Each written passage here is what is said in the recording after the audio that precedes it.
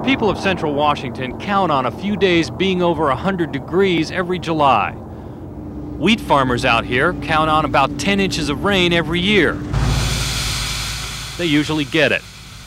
And there's a small town out here named Mansfield. Driving through town takes exactly that long. And things are pretty predictable here too. Bread dough will be here Thursday. Rick the grocer knows every customer. He knows every car on Main Street. The blue pickups, the Zellums. Ethel Poole, she's probably just about ready to go to work in Chelan. Lynn, the cafe owner, knows her customers so well she could start their order before they arrive.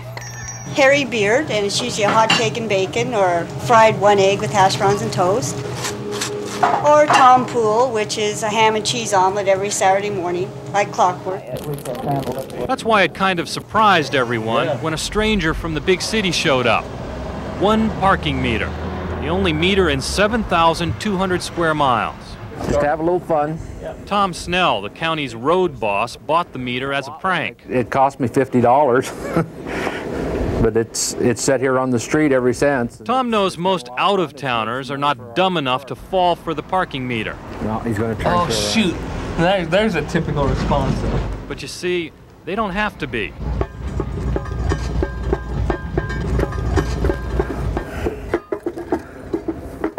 I think we got him now. This victim was from Canada. It's a way to make money, I guess, for a small town. And when there aren't a lot of visitors, Tom includes his friends. Friends like Harold Beard. That's Harold's truck over there. That's Harold. Give me a ticket here, for crying out loud. Not supposed to get a ticket in this town. The meter's not just Tom's joke. Shortly after breakfast, we saw Rick the grocer nail Floyd Avenell's car. It's not light, but it does get moved quite frequently. Yeah, I put it in front of the mayor's car. I put it in front of the sheriff's car. There goes Lydia, the lady who owns the tavern. It's kind of fun. Now you'd think sooner or later someone would get sick of it all and complain about Tom's parking meter to the mayor. I don't think it'd do him any good. Why is that? I'm the mayor. So maybe small towns are predictable.